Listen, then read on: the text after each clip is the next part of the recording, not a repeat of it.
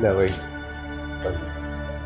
Before I met you, I was never 100% about the idea of soulmates. There were days that I did believe, just as many days that I didn't.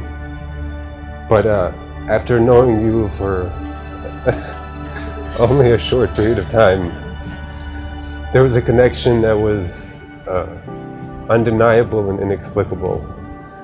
A gravity pulling me closer and closer to you that I could not and didn't want to resist. Something beyond this world, something metaphysical, spiritual, whispering to me that you were the one. And I'm ecstatic that I listened, because now I know, without any doubt in my heart, the force that I felt was the connection between our souls. And I'm clearly overwhelmed with the idea of uniting with you today and spending the rest of our lives together.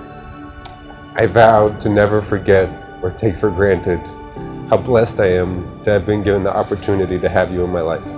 Since meeting you, every trace of uncertainty, anxiousness, and emptiness vanished. Suddenly, everything became clear, my soul placated, and for the first time in my life, I began to feel completely complete.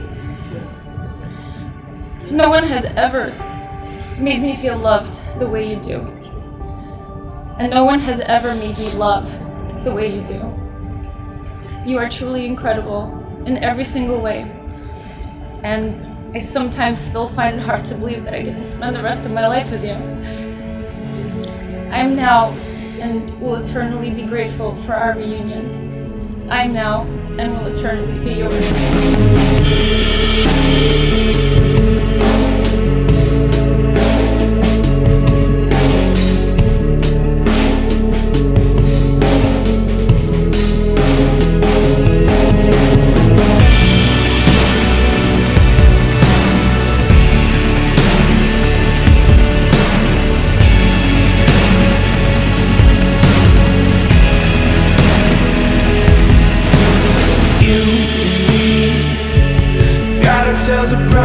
To say that Nelly is my best friend is an understatement, because she's more like a sister, and for a while, even closer.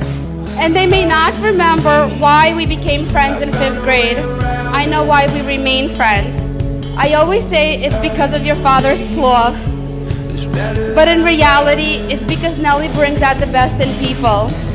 Her playful, joyous, and energetic personality is the only reason that people will go to a vegan, gluten-free dinner and actually enjoy themselves.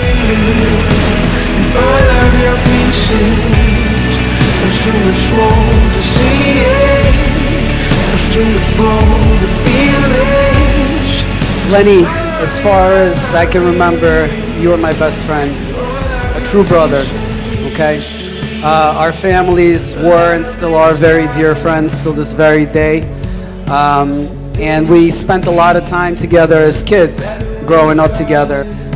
The game Bratiki has a very, very symbolic meaning to me, because the game was really based on a couple of things that carried over into our friendship later on in life. It was really based on, you know, trust. It was based on respect.